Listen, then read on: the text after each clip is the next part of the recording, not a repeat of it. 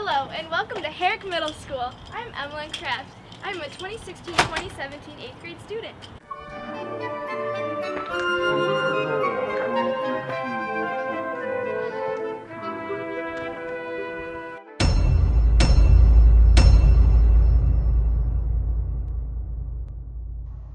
This is the Herrick Middle School sign. Home of the Spartans! And home of Sparty, our mascot. This is a unique shaped school. It was built on a hill. That's why when you walk through it, it gives you a trippy illusion.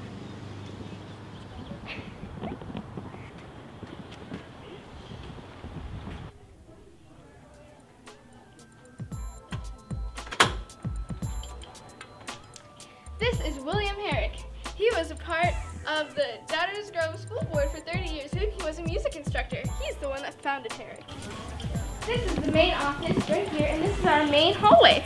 Down here we have the LRC. And this is the downstairs.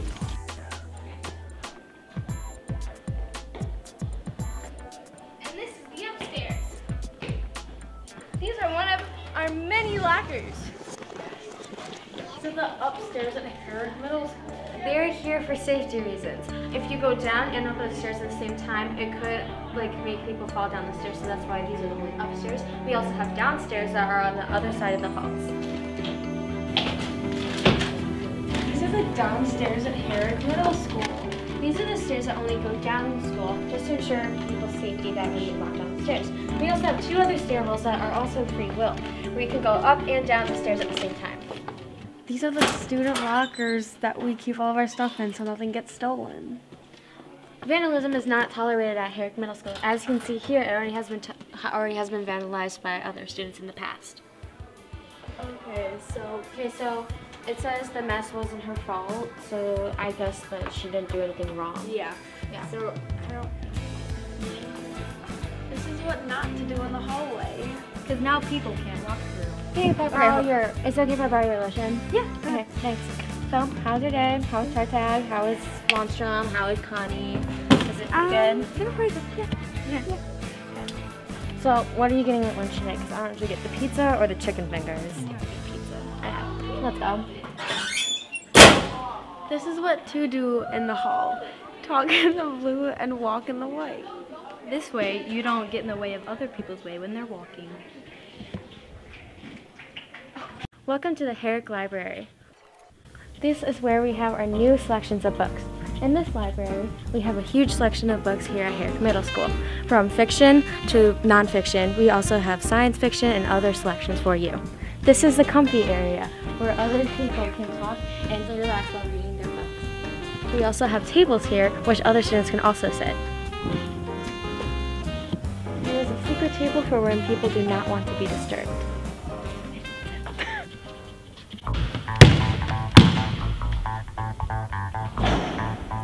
This is Herrick's large gym. This is one of the 8 basketball hoops in the large gym.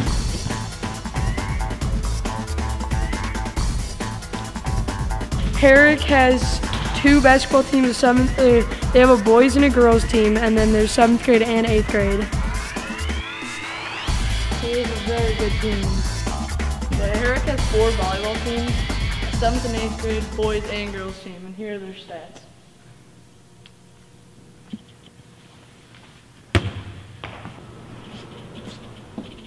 So this is a small gym. This is where they play most of the intramurals. Except for flag football, they play outside.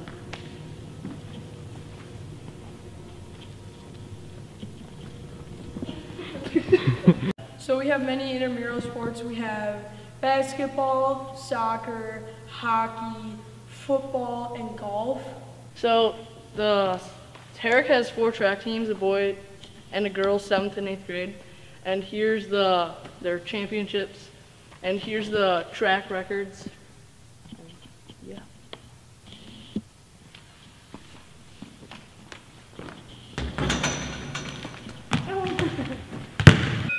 This is our conference champs cross country team.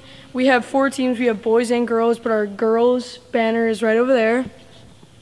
And yeah.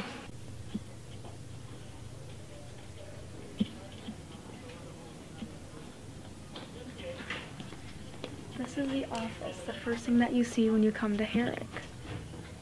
Spin.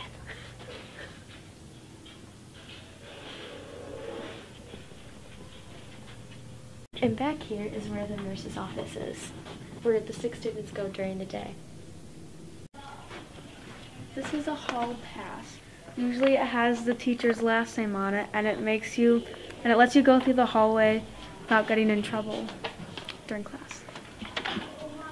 This is a conduct form. You usually get these when you're running through the hall. As you can see here, that's where you get in trouble. Hey! That's a conduct form! At Herrick Middle School, academics is one of our main focuses. It's something that we do every day in every class. It's what we usually do.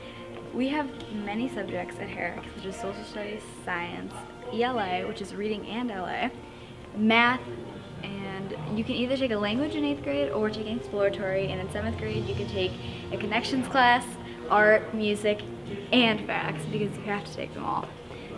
At Herrick we also have a variety of clubs such as Magic Club, Hope Club, and Hula Hoop Club, and many, many more. And everyone's favorite subject is lunch. This is our cafeteria and also our auditorium, as you can see.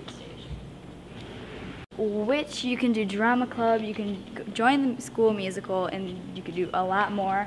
And sometimes even teachers come up here to work with students. So Vasilian, what do you expect from your students in 7th grade? Really, I have 3 basic rules.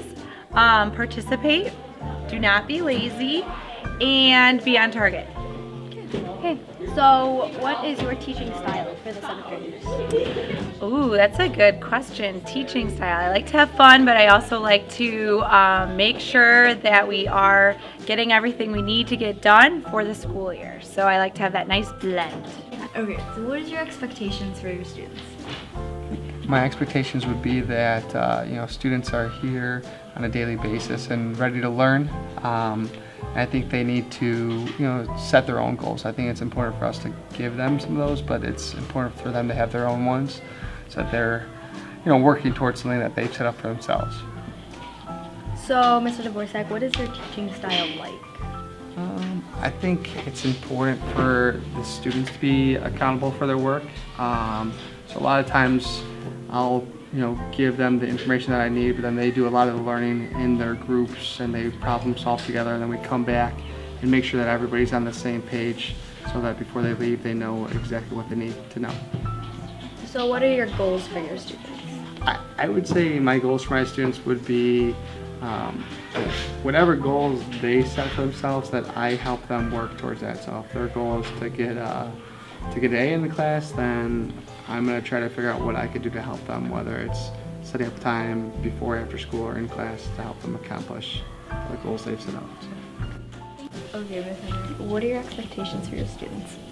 I expect my students to be kind and considerate towards others, to be respectful to each other, and to be engaged in what we're doing in class. So Ms. Henry, what are your teaching styles like? I believe that science should be hands-on, and you should be learning by doing different activities and experiments, and that students should be the ones figuring out what they are learning about through the experiences that we have. Thank you, Ms. Henry. Thank you. Ms. Chartag, Yes. what is your expectations for your students? For all my students, I expect them to work very hard to their best potential, and hopefully to have fun in class and learn a little something. Ms. Chartag, what is your teaching style? I try and put a lot of responsibility on the kids, so I try and present them with ideas and activities that they'll find engaging so that they take responsibility for themselves. Thank you. You're welcome.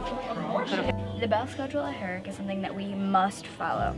As you can see, we have the early bird if you're in band, orchestra, or choir, or if you even have to come in early for school. You don't need to come at this time, but then you have first, second, third, and all the way to 8th. And as you can see, 5A and 5B is the 8th grade's lunch, and you have home base. Say you have home base 5A, and then lunch 5B. And the same goes for 4A and 4B.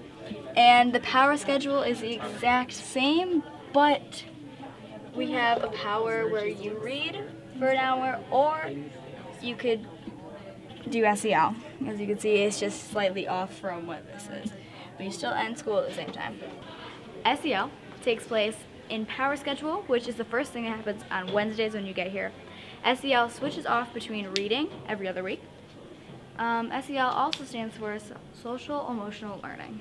So basically in SEL, what we learn is how to deal with bullying, anxiety, and how to really cope with things and how to have empathy for people. SEL is something that you've learned in elementary school, of course, but you did not learn it from your home base teacher.